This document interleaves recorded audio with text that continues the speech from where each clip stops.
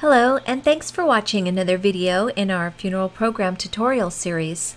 This video will demonstrate how to insert photos into your trifold collage brochure that may be tilted or skewed on a page. We will be using our Rejoice trifold brochure template using Apple iWork pages for this example. You may also use this technique if you wish to insert tilted or slanted photos within any of our templates. The collage of photos on the brochure are located on page 2 of the program.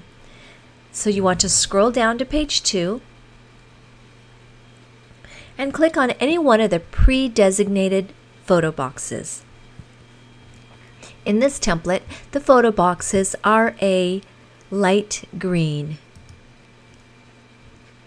Next, go over to where your photo is on your computer, and I just have mine on my desktop right here, and drag and drop it right into one of the pre-designed photo boxes.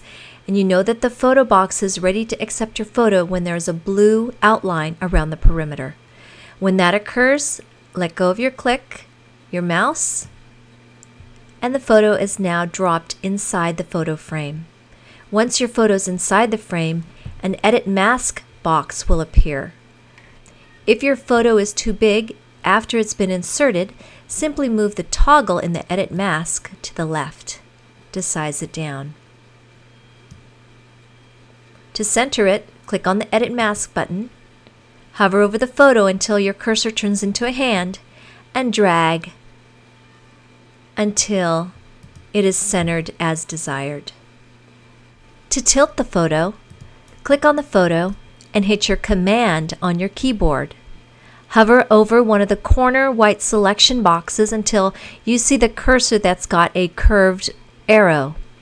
Then simply click and rotate your photo as desired. And that's all there is to inserting a photo into a tilted or slanted photo box into your trifold collage template. Thanks for watching, and view more online videos only here at the Funeral Program site.